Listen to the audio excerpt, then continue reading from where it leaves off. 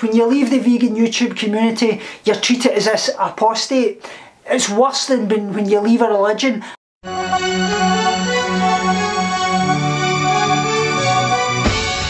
this is your first time checking out my channel, my name is Tommy. On this channel we talk about spirituality, mental health, from an eating disorder recovery perspective. We do an awful lot of different vlogs, fitness, nutrition and such much more. And this big guy here, Fudgy Boy. So today what I actually done was asked on Instagram, Facebook and actually Twitter on my social media following pages to ask about a Q&A. So I've asked you your questions, what you want to hear from me. So the first question I actually have is from my dear friend Jo Joyce. Big shout out to you, Jo, much love. She asks me, what do you see when you look in the mirror?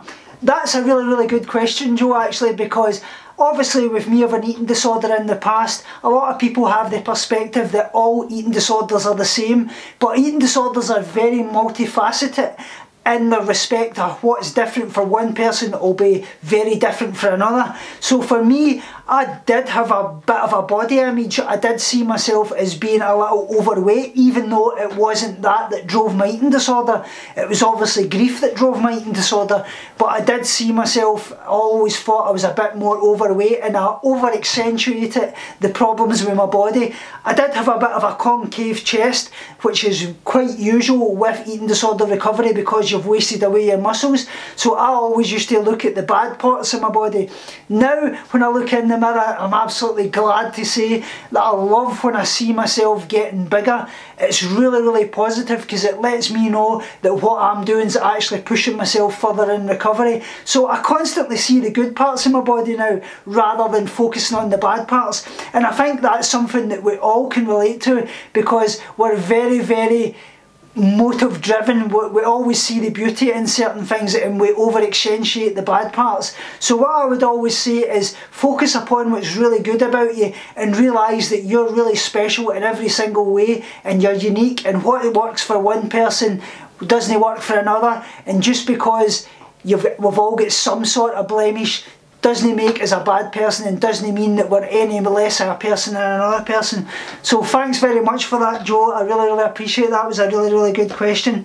Like she actually said, she thought it was a little intrusive, but preparing answers, what is the first thing you notice? For example, me, it's my eyes because I want to see my soul. For me, I always tend to look at my face. I don't know why it is. It's just something that I always think to myself, do I look a bit older? Obviously I am getting older, I'm 40, but I always look at the wrinkles and things like that, which I've got a few, but I would say that I'm not overly old looking for my age. A lot of people say I look like 30, which I'll take that, I'm 40. But yeah, that's what I always look at. I always look at my face. That's something I always focus on quite a bit. Don't know why exactly, but yeah, that's what I do. Really good question, Jo. The next one is from my dear friend Susan Anderson. Much love, Susan. I hope you're doing well and Happy New Year, and I hope it brings much health and happiness. She says, my appetite has gone down dramatically. How do you cope with this, and what do you do to make sure that you don't lose weight? That's absolutely a great question, Susan, because obviously you've suffered with an eating disorder as well, so you know exactly where I'm coming from when I say that when you've actually suffered with an eating disorder, your hormones can be totally out of whack. So things like leptin and ghrelin and obviously neuropeptin YY, which are obviously the things that regulate your hunger and satiety cues, they can be totally off. Your stomach can be shrunk because obviously you just haven't eaten enough, and through the years it's obviously got really bad, and it hasn't obviously sent the signals to the brain to let you know that you actually need to eat. So what I actually do is I would recommend you eat by the clock, and that's something they recommend quite a lot in eating disorder recovery, especially in inpatient and outpatient settings. If you obviously have a therapist, they always tell you to do that, and the reason for that is because you don't actually have these satiety cues and the hunger cues. So obviously when we're eating, we don't get full, we obviously don't get the hunger cues. So what you've actually got to do is you've got to eat by the clock. So every 2 to 3 hours, breaking it down into micro meals, and what I mean by that is small meals, little and often, that you can obviously get in the calories throughout the day. So every 2 to 3 hours I would recommend you do that, see how you go with it. Obviously don't get focused upon the weight side of things, like don't be weighing yourself to make sure that it's working. Just keep doing that. I would say weigh yourself maybe once or twice, maybe once a week, just to see that you're getting, that it's actually working, and do that and see how you go from there. But I hope that helps, and I hope that's been informative in some way, Susan. Much love to you. The next one is from Kira Asha. Much love, Kira, I hope you're doing well. I think she's got a YouTube channel. I'll check that out and I'll link it down below. Kira, I do believe she did have a YouTube channel. I don't know if she stopped it, but I'll link that down below. Kira is absolutely amazing. She says, if you could travel anywhere, where would you travel? Bucket list destination. Bucket list, yeah. We don't want to go there yet. But yeah, for me, I've always wanted to visit different places in Canada. Yeah, I would really like Canada. Like I say, it's very much like the climate of Scotland. For me, I would probably like to visit Israel, basically because I'm a Christian. I would love to visit the Great Wall and things like that. That's something I've always wanted to do, so that would be my first on my list, is Israel. Secondly, I would like to visit the USA. I've always wanted to visit something like Texas, or obviously Las Vegas. That would be my big two. So yeah, they would be my two: Israel and Las Vegas and New York and obviously California. That would be my top three. Fudgy Boy agrees with me here, as you can see. Thanks very much, Kira, that was really appreciated. Great question. The next one is from my dear friend Karen Jane. She's an amazing person.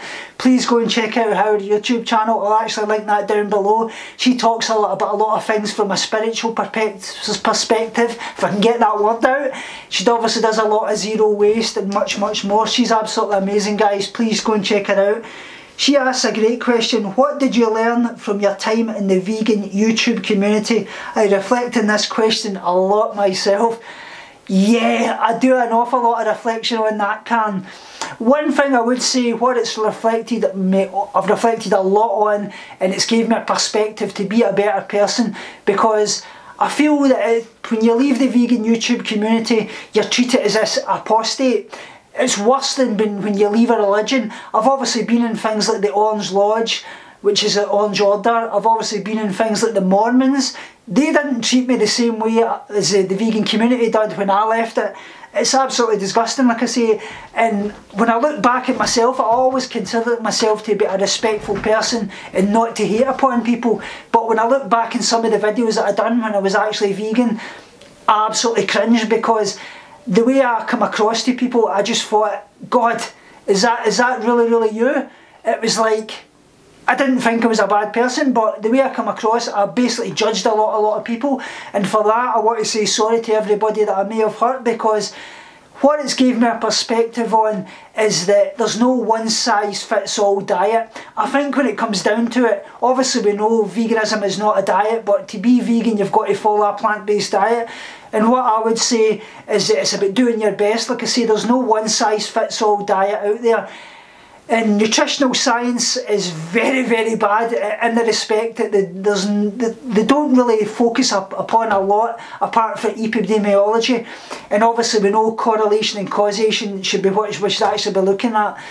But yeah, I think what it's gave me a perspective on is to be a better person and to understand that everybody's going through their own journey, and what works for you doesn't work for another person, and everybody's trying to do their best. And like I say, we're all good people and we shouldn't define ourselves by a dietary approach. Like I say, do what works for you, and whatever that is your best approach. Like I say, I don't think we should obviously hate on anybody, and that's what I think the vegan community focuses upon. It focuses a lot on supposed compassion, but it only gives that compassion to the animals.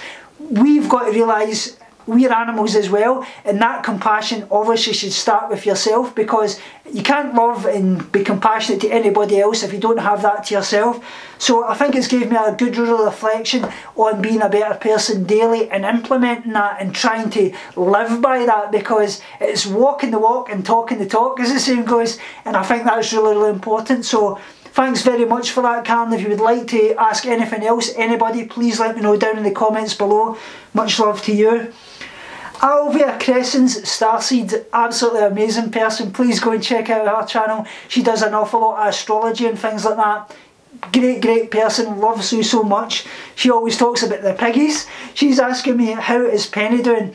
Penny's doing absolutely amazing. For anybody that hasn't seen her on this channel, Penny is my 8-month now, I was going to say 6-month there, 8-month-old Labrador pup. She's absolutely doing great. So in 9th place we have, but assuming you're all fabulous.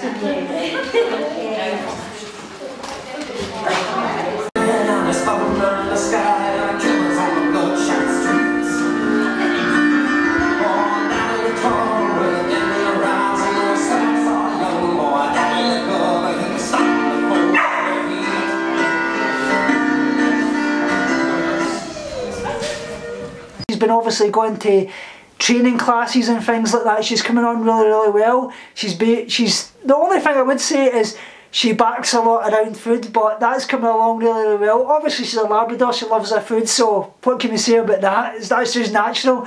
But yeah, she's really doing really well. Thanks very much. That really great question. Love her so much, as I do all the dogs, and that's my family. That is our babies. So thanks very much, my friend. I appreciate that. The next one is from N. Guelda, who's actually is my dear friend Gwen Estes. Thanks very much, Gwen. I hope you're doing well, and much love to your family. She's asking me, am I too late to ask, do you have any ideas for dealing with compulsive eating? I don't know what the problem is, but probably just habit, but I've talked a lot to my sisters and we actually all have a fear of not eating enough food. We think it's due to the food rationing we had when we were growing up. Understandable. We never missed a meal, but many times meals were very sparse. I read a book one time about a person who survived a concentration camp, having experienced starvation. Later they ate absolutely compulsively for the rest of their life. We certainly didn't experience this starvation, but I find it curious that what they experience seems to have visited us as a fear of not having enough food. Do you have any ideas on this? Yeah, obviously I would say compulsive eating, what you've actually got to do with that is you've got to try and work out distraction techniques if that is obviously compulsive eating. I don't know what you mean by that. Is it binge eating or is it compulsive eating? If it's obviously binge eating and you're obviously binging, I would say it's about finding distraction techniques. So doing something that you enjoy to obviously take your mind off the behaviour, obviously compulsive eating. But what I would say, if it's compulsive eating, it's starvation, there's maybe something in your life that's obviously triggered that. So probably speak to a therapist or a hypnotherapist. I think they're really good resources to go to that could obviously unlock what's actually caused that. But if it's obviously binging, I would say just find something that distracts you from the behaviour. That's something they do use a lot in obviously eating disorder therapy centres. They obviously use distraction techniques, something like going for a walk. Obviously not over exercising, because if it's walking it can obviously become a compulsive thing as well. So you've got to look at it as an OCD type thing. So it's something you've obviously trained your brain to obviously do. So what we've obviously got to do is we've obviously got to retrain the brain a good behaviour. So we know the brain is neuroplastic, so we can obviously rewire the brain. So it's obviously letting your brain know that food isn't scarce, that we live in a society that we can go and get food and it's readily available at supermarkets and things like that. So obviously having foods in your house that are obviously triggering, whatever it is, I don't know, is there a certain food that you find that you obviously go and eat? So maybe have them less in your house.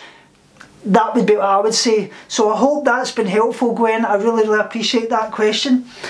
The next one is from Inspiring Angel, my dear friend Laura. She's absolutely amazing, another recovery warrior as well. She's asked, what has helped you the most in your recovery journal and what are your hopes for the future?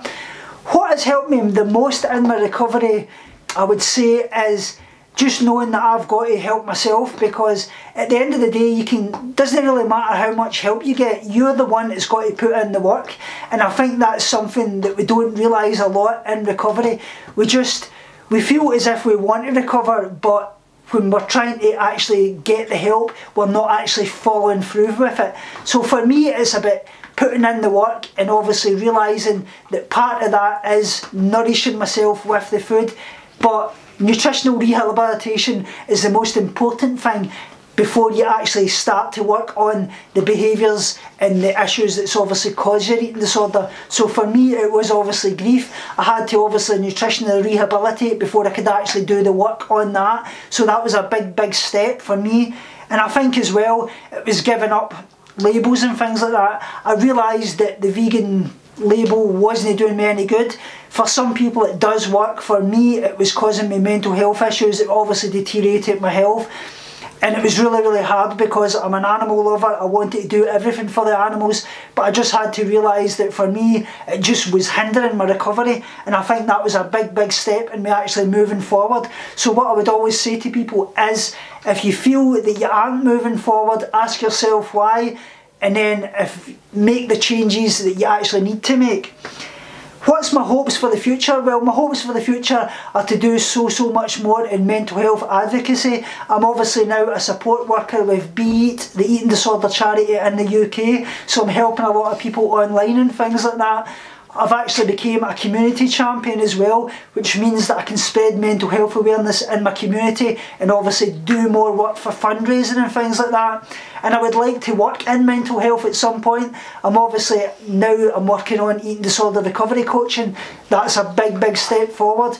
So that's some of my hopes for the future. I would like to become, I'm obviously a nutritionist, I would say, so I would like to become obviously doing a lot of nutritional coaching, personal training coaching and things like that, along with the eating disorder recovery, and obviously working with people that's got eating disorders, helping them with obviously exercise and making it a healthy behaviour, and obviously implementing nutritional dietary guidelines that's going to help them in their recovery as well, Laura. So thanks very much for that, I really appreciate that. The last question is from Kirsty. Hi Tommy, and hello from Bournemouth, Dorset. Hello from Scotland, Kirsty. Thanks very much for that question. My questions are, what did your family think of you being vegan? What did my family think of me being vegan? Well, my family was actually really supportive, actually. They supported me in everything they can, and they've done that all their life. What I've found is my real friends and my family that obviously love me and for who I am supported me 100%, and that's always been the case. She's asking me, did you manage to convert any members of your family? No, I didn't convert any members of my family to veganism. I really hate that word convert, because I feel it's something you've got to come to the realisation yourself if it's for you. I don't think anybody can convert you. I think that comes across as a bit, you know what I mean, a bit cultish in some ways. That's what I always feel.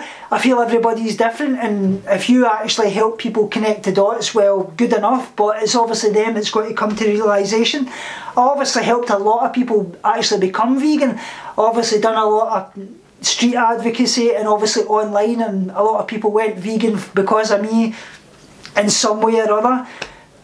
Now I worry about that because obviously what happened with my own health. She actually says, did veganism cause arguments, and are you looking forward to a Christmas turkey this Christmas? Oh God, did veganism cause a lot of arguments? Absolutely, especially online with obviously friends and things like that. Didn't it cause me to lose real friends in real life though? It did cause a lot of arguments, obviously. With family, yes, it caused a lot of arguments. They obviously thought I was kind of pushing things on them, and I was coming across as a bit judgmental and preacherish and cultish and things like that. So yeah, it did cause a lot of arguments, but no, they never shunned me because of that. Am I looking forward to a turkey this year? Well, at the moment I'm obviously eating eggs, fish, dairy cheese, and obviously dairy yogurts. I haven't made that switch yet to obviously turkey. I don't know what will happen. My health's doing really well. I feel the best I've ever felt in years, physically and mentally. So I don't think I'll probably need turkey, but who knows what the future holds. Like I say, do what's best for you, and that's always my message to anybody out there listening to this video. Do what works for you, and I would say don't follow any specific dietary guidelines. Like I say, people obviously go from vegan to carnivore in extremes. That is the thing that I would say. Don't follow extremes. Do what works for you, whatever that may be. Do what's healthy, do what's physically and mentally healthy for you. So I hope that answers that question, Kirsty. Like I say, this has been absolutely amazing, guys. I want to do more of these Q&As. Ask me anything. I'm an open book about anything in my life at all. And remember, as always, binge on life, purge negativity and starve guilty feelings. And obviously, I hope if you've managed to follow this whole video, thank you very much. And for subscribing. Have you subscribed yet? Down below? Have you subscribed? Speak to you all in the next one.